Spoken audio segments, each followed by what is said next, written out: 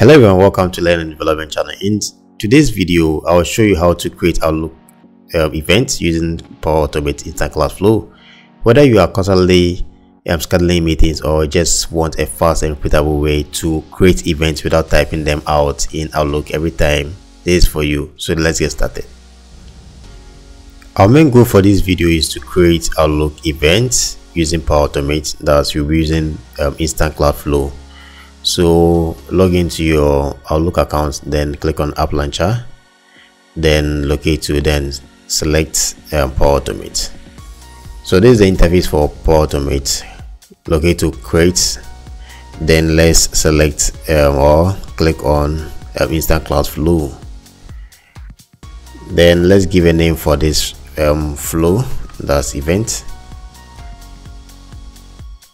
Then choose this trigger, that's manually trigger a flow.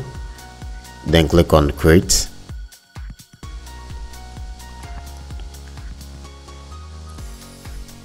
Then let's click on the plus sign here for an action.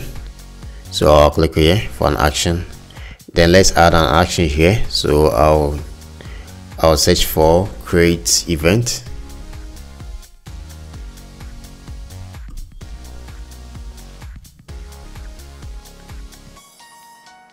Then choose create event volume 4 vein 4. Then let's fill all these details here for the event. So this is a code view, but you'll be using these parameters here. So let's choose the calendar ID. So by default you can see calendar here, so I have order here, so I'll choose calendar. Then key in the subject for this. You can key in maybe a meeting. This is for a demonstration, so you can just sit down and do it very well. Then make sure you follow this time. That's an example. This is the time, the start time for the event. You follow the same thing. Then this is the end time, so I'll key in this. You should add the time in the same thing. You should type the same thing, but the time is the same. So then you can choose the time zone. So I'll choose the time zone, any of the times that you want it to appear. So but you should choose the right time zone for your country, so I'll choose any. This is for a demonstration sake. Then you can click here show all for more features.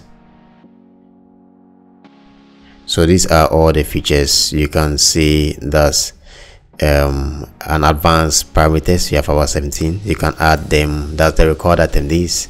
You can key in their ID, their email address. Then we have the optional attendees. Those will be optional attendees. Then you have the body.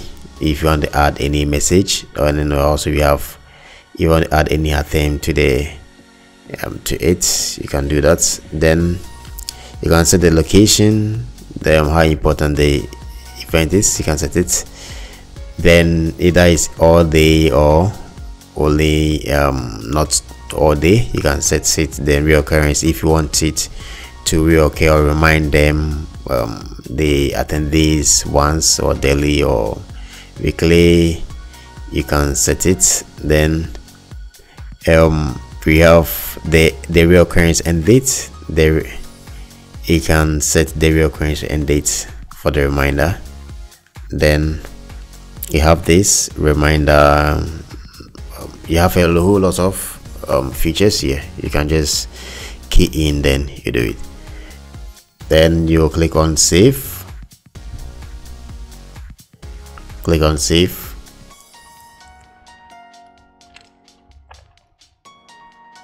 Then click here, click on back here.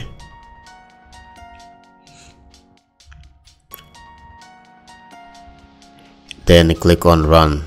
We want to run our flow.